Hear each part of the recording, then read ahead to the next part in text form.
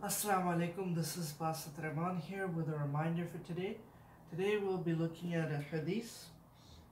So without any further ado, Abu Hurairah radiallahu anhu narrates that Rasulullah sallallahu alaihi wasallam said, "He who says 100 times in the morning and in the evening, Subhanallah wa bihamdihi, which translates to glory be to Allah and praise be to Him, none will come on the day of resurrection with anything more excellent, except he who has said it the same or more than that." This hadith is narrated in Sahih Muslim.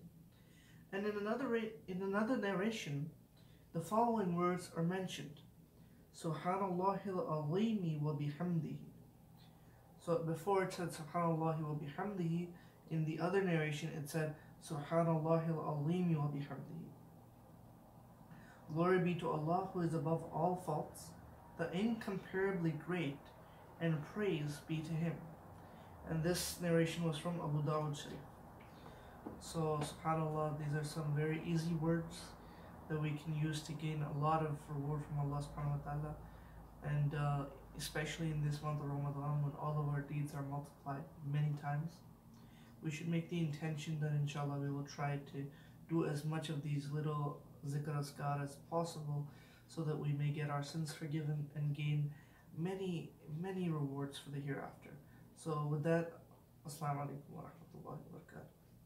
Assalamu alaikum wa rahmatullahi wa barakatuh. If you enjoyed this video and you believe that it could be beneficial to somebody else, please like it and subscribe to our channel and share this video with your friends and family, as well as our beloved Nabi sallallahu alaihi wasallam is reported to have said, on the authority of Abu Hurairah radiallahu anhu, when a man dies, his good deeds come to an end, except for three: ongoing charity, beneficial knowledge, and righteous offspring who will pray for him.